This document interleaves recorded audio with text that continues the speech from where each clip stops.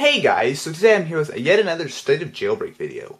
So today I'm going to be talking about iOS 4.1, and yeah, I know I just did a video just a couple days ago, but a lot of stuff has changed today.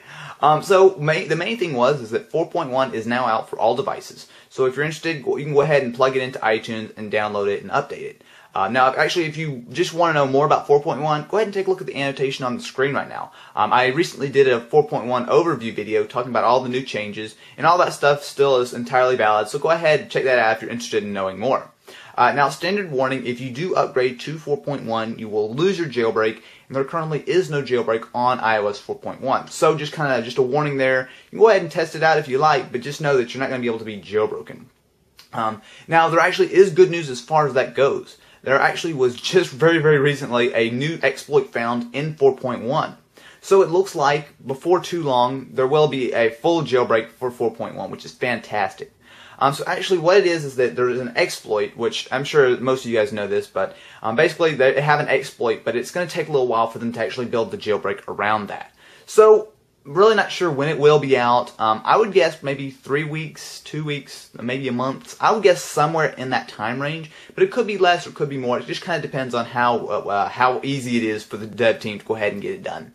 But if you are on 4.1 and you really want a jailbreak like we all do, it will be coming soon. So guys, that's pretty much it. Just the last thing I did want to mention, it's not really news or anything, but I just want to give you guys a quick reminder. If you're interested in going to 4.1, or even if you're not, whatever, get your SSH blobs on 4.0.2 right now. So guys, earlier versions are better, but if you can get it at least on 4.0.2, definitely I recommend it. I have a video, just go ahead and check it out on the annotation on the screen right now. Go ahead and take a look at that. I just show you how to use firmware umbrella to go ahead and grab your SSH blobs, because Apple will quit signing that, and if there's a jailbreak or for whatever reason, it's always a great idea to have as many SSH blobs as you can, so that you can at any time downgrade to whatever firmware you want. So guys, definitely go ahead and check that video out if you haven't.